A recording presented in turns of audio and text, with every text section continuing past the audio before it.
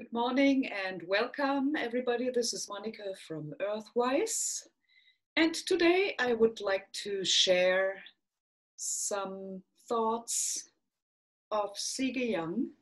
And I would like to introduce this book to you and highly recommend that you read this book. It's called Jung on Nature, Technology and Modern Life. And it's edited by Meredith Sabini, who took all his letters and essays and put it into a book with, it's such a precious pearl of wisdom and insights. And Jung was writing a lot about the split in human society, in civilization. The Westerner, he called this neurotic, that neurosis that is found in the highly civilized, so-called high civilizations. This neurotic pattern of behavior and destructive behaviors that are caused by the split from nature, the separation from nature, from spirit. And he was traveling in the 1920s and 30s. He traveled a lot to America, and he almost had a cultural shock when he saw already in the 1930s how far advanced America has developed already with technology, with machinery, and this process. And he was really very concerned about the development. And I would like to read a little excerpt from this book, and I hope I can inspire you to do your own research. I was looking for answers why people are so split from their own nature and from their own intuition. And I find some answers in this book to all the questions that I have. He's writing here, we in the West have come to be highly disciplined, organized, and rational. On the other hand, having allowed our unconscious personality to be suppressed, we are excluded from understanding primitive man's civilization. The more successful we become in science and technology, the more diabolical are the uses to which we put our inventions and discoveries. And I think right now, when we see the situation with the jab in the arm, the technology that they put into people's body with the goal to disconnect you from your true nature, from your soul, then we see where this is all going. And this is really diabolical because it's really meant to destroy life as we know it. And it's meant to cause real harm on our nature.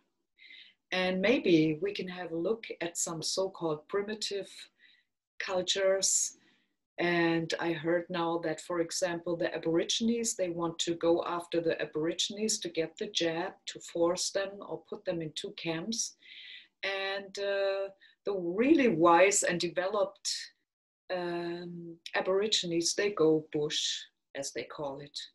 Because nobody with that Western understanding, with their high tech and all their fancy technology, they cannot track anybody who doesn't have any device and knows the bushes, knows the paths, and knows the dream path, and knows the way of how to become invisible and also invincible. So all actually you need to do, get rid of your phone, get rid of all this technology, and then you cannot be tracked. And what they do with the jab in the arm, yesterday I was listening to an amazing interview with Robert Jung, and from Project Camelot, Carrie Cassidy interviewed Dr. Robert Jung, who explains in detail that technology and how it's damaging and harming your blood and what it's actually meant to be. Highly recommended. And you can find it on Project Camelot. And it's an amazing interview. And I would just like to continue a little bit more from this here. The cloning of life forms, the development of nuclear and laser weaponry, The surgical alteration of genders and the genetic modification and irradiation of food are some of the most recent diabolical discoveries we have come up with, without adequate consideration of their moral or psychological repercussions. By focusing almost singularly on developments on the outer physical world, what we have neglected is ourselves, our own inner nature. So the path is within. We have to deconstruct all the false beliefs, and we have to come to terms with some very uncomfortable truths, and we have been lied to all of our lives. And this is a process that has been going on for a long time.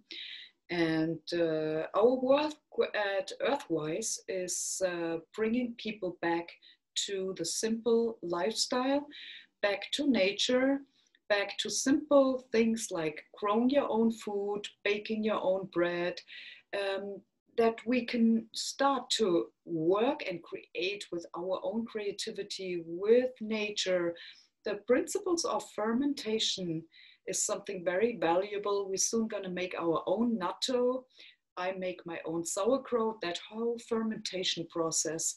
And if you start to create things in a natural ways like our ancestors were doing. I remember my grandmother, she was cooking, baking. She was busy all the time, and she could provide with her knowledge and with her service to the family. She could provide with all the food, making it through the winter with canned vegetables, and she was busy all day long.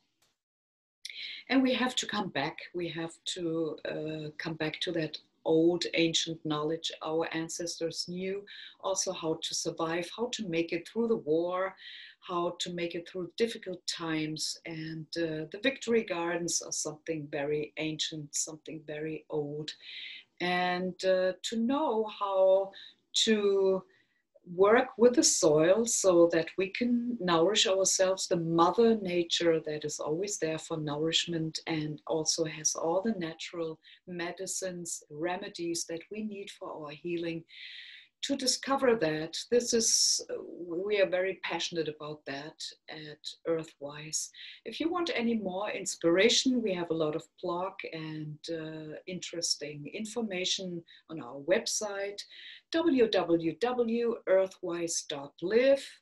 If you want a consultation, if you want some advice or some guidance through this time, we are here for your support.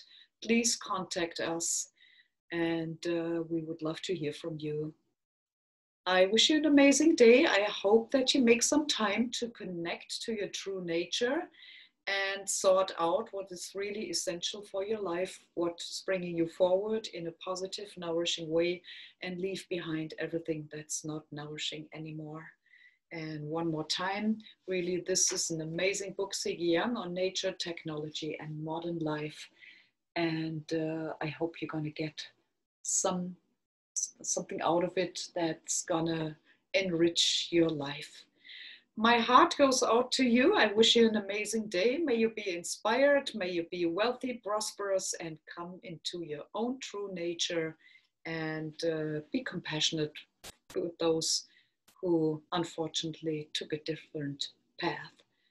Bye-bye for now. Bye.